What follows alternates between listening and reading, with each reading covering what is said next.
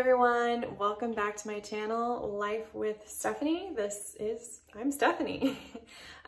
So a lot of the videos you've probably seen so far are videos talking about like kind of our story of moving or tips as a military wife or new military wife, that sort of thing. If you're here, thanks for being here. Be sure, if you haven't, given us a thumbs up if you like this video, subscribe if you haven't, click that bell to make sure you get notified of other videos and content coming to you.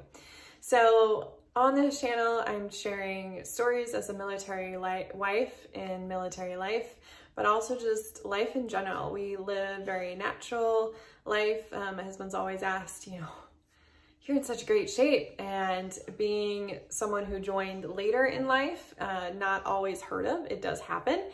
It is unique, and it is kind of, he's in his prime, but at the same time, we've just been really good about trying to take care of ourselves.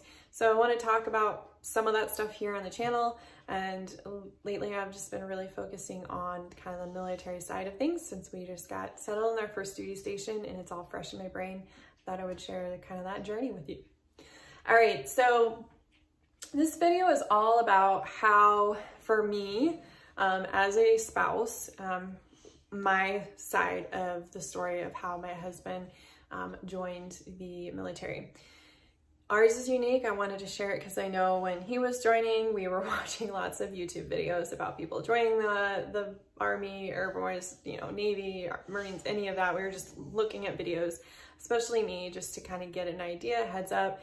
And I was connecting with military friends or people who were spouses in the military to get my questions answered and to have an understanding. I like to have a plan.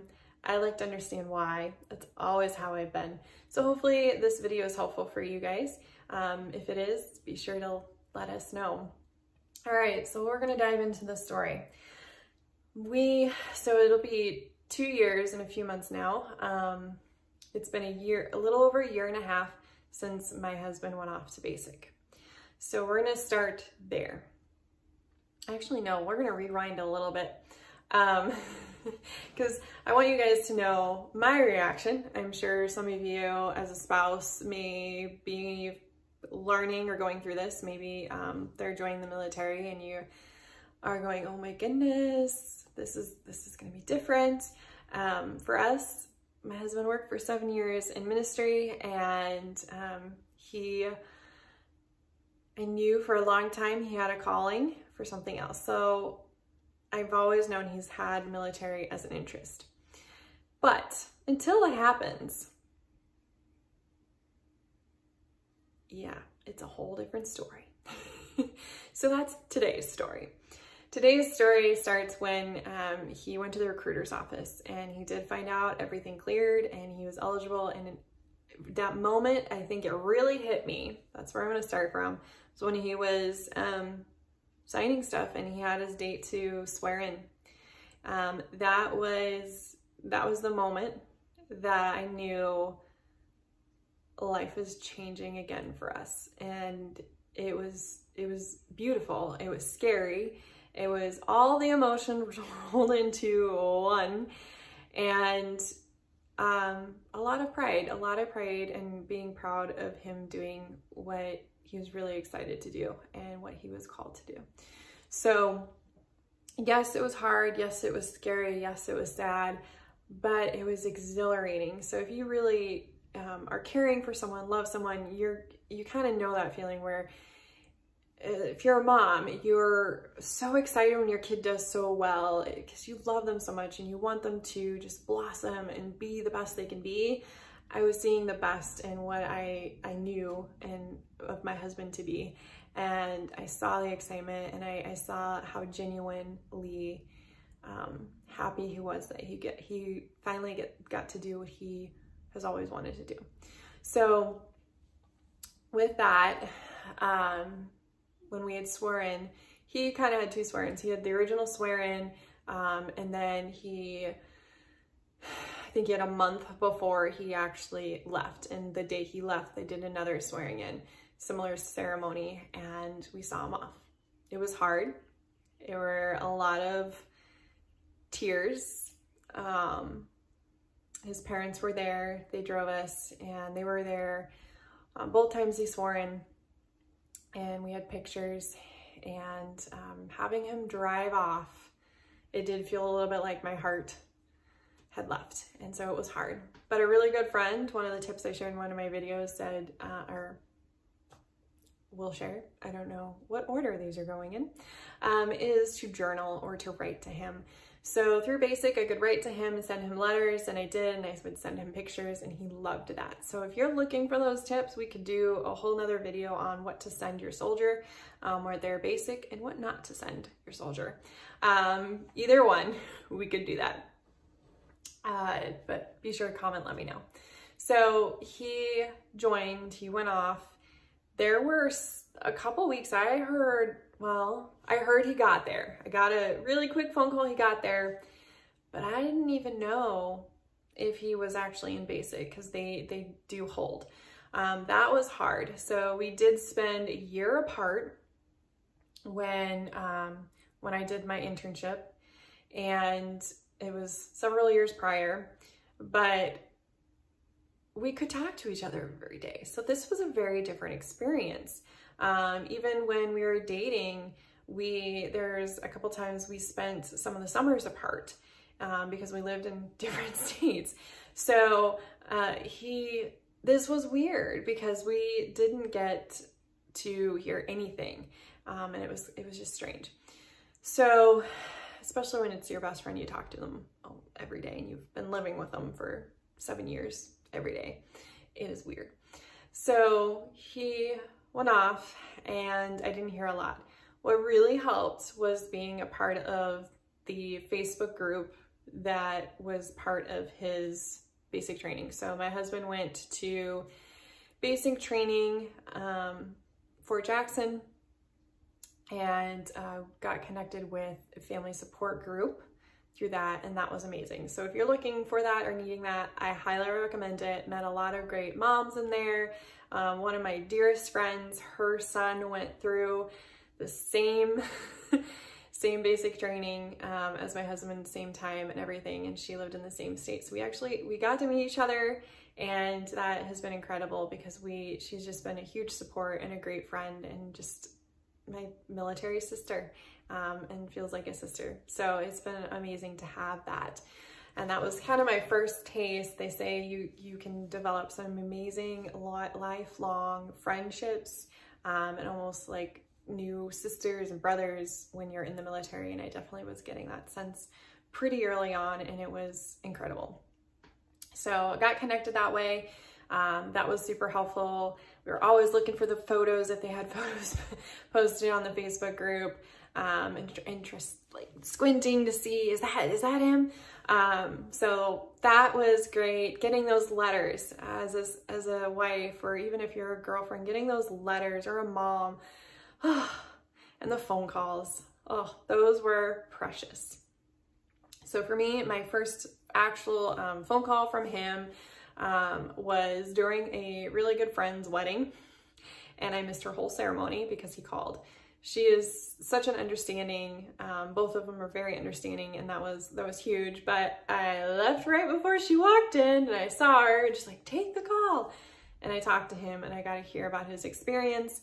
And that's the other thing, is it's just been great to be able to stop. And a lot of friends have understood that, accepted that. Some friends may not, but your life sometimes will revolve around their life, to support them and be there, because they need that stability, and that reminder of who you are, because they love you.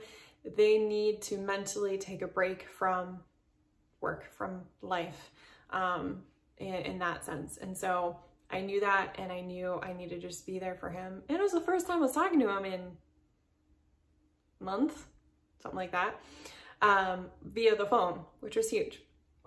So yes, things like that. Our anniversary had come up, and I think it was our 8-year anniversary, and I